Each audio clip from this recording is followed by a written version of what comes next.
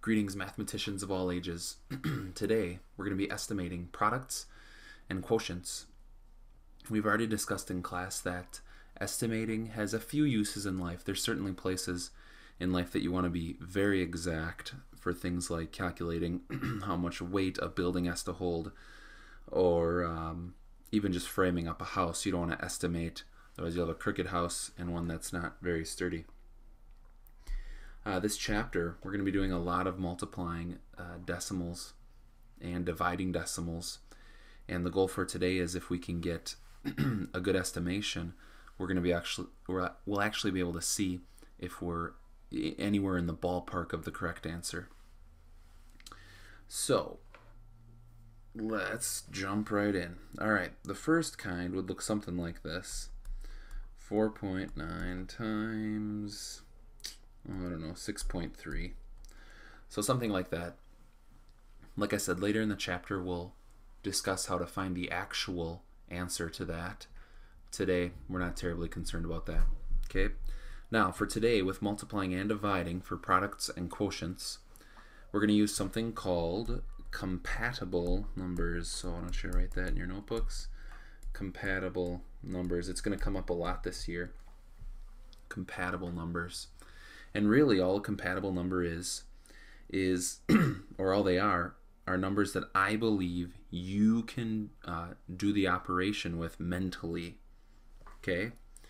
So, for one like this, I'll get rid of that here. One like this, what we're going to do is we're going to pick a number that's close to 4.9, kind of around that, and a number close to 6.3. Okay? So, the first example, and probably the best answer for this, would be something like 4.9 is close to 5, right? And then 6.3 is probably closest to 6, okay? Now, 5 times 6 is 30, we shall know that. And in this case, 5 and 6 are compatible numbers, and I would believe that most of us can do 5 times 6.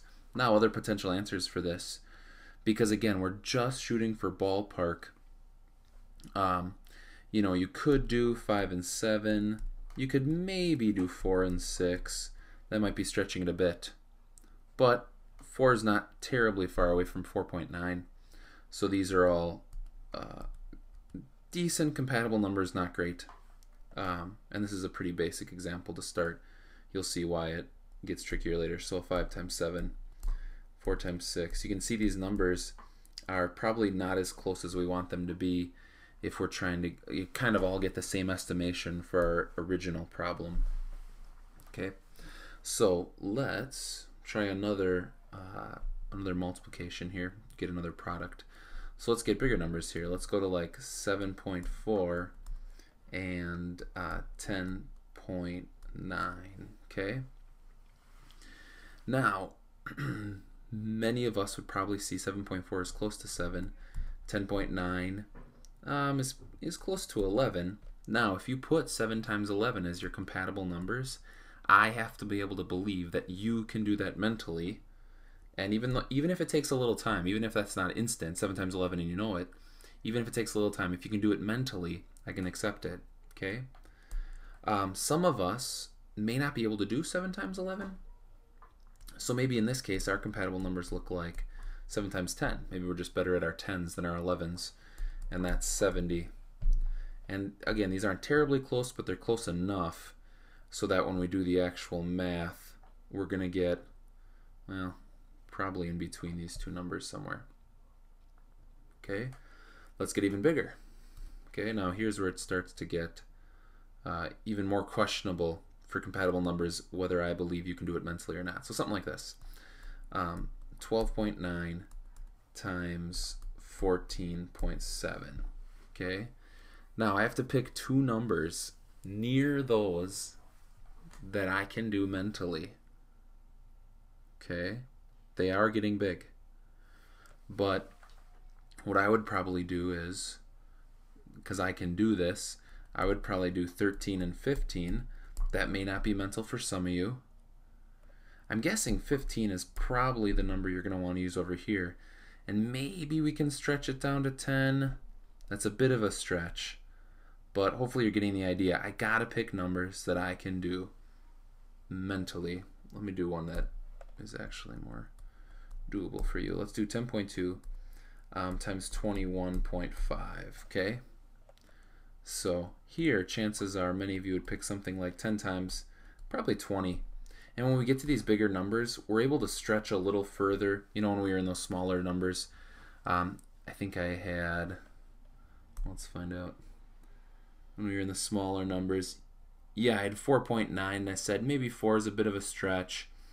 But when we get to these bigger numbers, I'm certainly more okay with us stretching that a little further. And 10 times 20, most of us will be able to do mentally. Remember, when we have these extra zeros, mental math, I can just multiply the things other than the zeros. 2 times 1 is 2. And then I just tack on the zeros that are left, right? Which is 200. Some of us could probably, in this case, do like 10 times 22. Again, just using that mental math rule I told you. I kind of ignore the 0 for now. I do 1 times 22, I get 22, and then I tack on the 0. Okay? So those are some multiplication options. Now let's get into division or quotients. Now the big thing with division and quotients in compatible numbers is that in order for me to believe that you can do it mentally, you have to do numbers that work out without a remainder. So let's take a look at what I mean here. Let's start with a basic example. Let's do 7.2 divided by 3.4. Now, if we're using just basic rounding rules, many would think, well, 7.2 is close to 7, 3.4 is close to 3. The problem with that is, some of you see, I end up getting a remainder if I do 7 divided by 3. Okay, so I have to pick numbers that won't give me a remainder, and that takes a little more work probably than the multiplication. But here maybe you can see 8 and 4, maybe 8 and 2, starting to stretch it a bit. 6 and 3 is probably a better option than 8 and 2. But you can see in both of these cases, I don't have a remainder. Okay, let's get it a little bigger. How about 31.7 divided by 4.992. Let's add some more decimals on there. All right. So again, if I were just rounding to, the nearest whole, this would be 32 and 5, which will end up giving me a remainder, right? So that's not going to work.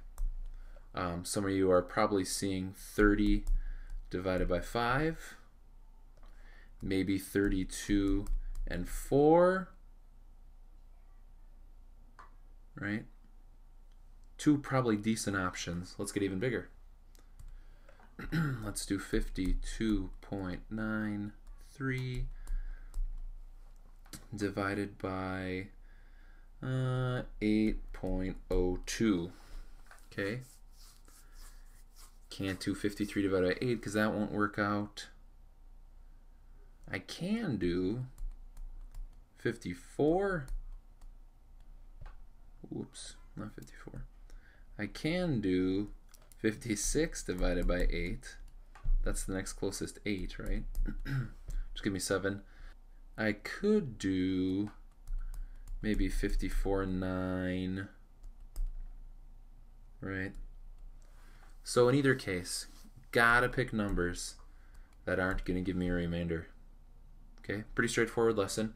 Why don't I just give you 2 more to try in your notebooks? Maybe more than 2, we'll see. Let's do one multiplication, 1 division, so 1 product, 1 quotient.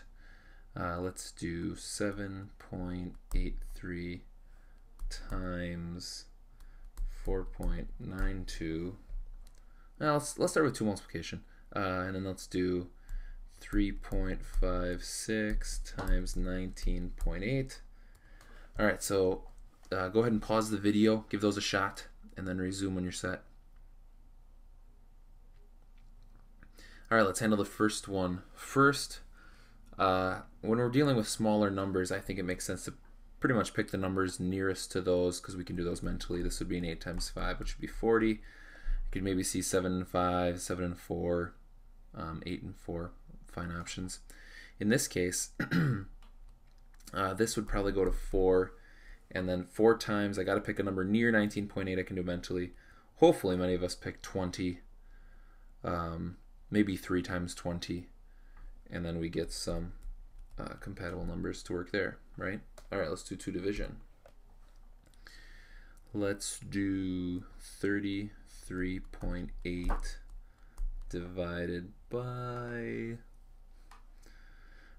9.62, and let's also do 60.3 divided by 6.5. So once again, pause the video, give them a try.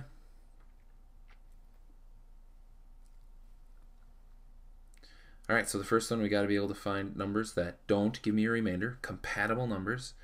For this, when I'm looking at it, I see 30 and 10, probably just because I see 10 in this number right away, and I had to make a number that would work with 10. So 30 and 10 works pretty well. If you want to make this the right side of 9, you know, you got to pick a number near 33 that works with 9, right? So maybe 36 and 9. So maybe 30 divided by 10, or 36 divided by 9. Both fine options, kind of smushing it in there now. Let's make a little, there we go. All right, and then the second one, probably the most obvious one you see is 60 and 6, some of you. If I want to make that second number a 7, probably, obviously need a number that works with 7 mentally, and the closest one I'm thinking is 63. So in this case, it turns out being 10. In this case, it turns out being 9. Now, they are different in both of these, but you can see that we're close. And again, the goal for today is ballpark answers, so we can see if our answer is anywhere near the right answer. All right, see you next time.